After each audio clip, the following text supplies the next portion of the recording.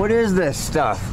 What is that, Jason? What is Good old that? Private Eye, good old satirical magazine. Okay. I know the editor, Nigel Hislop. You know him personally? Well, not personally, but I've seen him many times in interviews. He's a funny guy.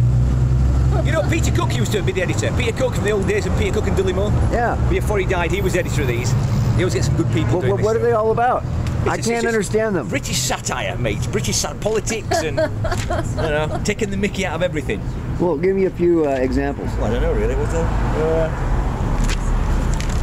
What's this about? Now, I see, I'm out of touch. I don't know the worst behind us. Cameron, I don't know who that is though. I can't think. I bet recognise him, but I don't know. Politicians, all politics. No, wait a minute. Come back here. I'm drinking coffee. It's going to take a long time to explain the Private Eye. Anyway, it's a British satirical magazine. Highest form of comedy. Yes, Private Eye. Fade to the ad for Dazbog Coffee at 10th Street Coffee and Books. And and we hope they choose a different type of coffee in the future. See, that's how you get your editorial comments in, you know. Is it not good coffee?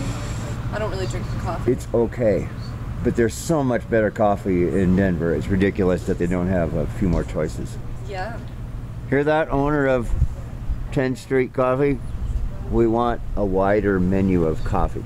Yeah, perhaps some Okay. ecologically and politically sound coffee. There you go. Now you're talking. Yeah. Okay. Now this is a complete video we got. And now I know Dudley Moore's partner was part of the British satirical Private Eye magazine. Yeah. Don't forget to come here and buy books.